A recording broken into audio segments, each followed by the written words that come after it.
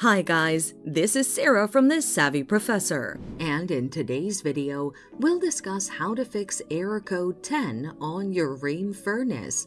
But first, what does error code 10 mean? Error code 10 indicates that the flame sensor is faulty. This is the most common cause of the error code: damage to the flame sensor or associated wiring. Now, let's look at the best solutions to fix the error.